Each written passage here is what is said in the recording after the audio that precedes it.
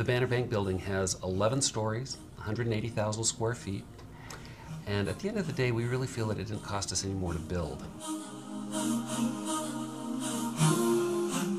To be honest with you, I was raised a strict capitalist, and I converted to sustainable design in March of 2004.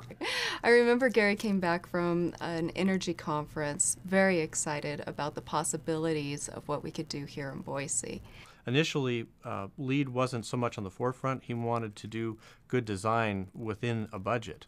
I remember standing at the end of the table and looking at everybody and saying, you know, we've already done the schematic design, but I came back with a whole bunch of ideas.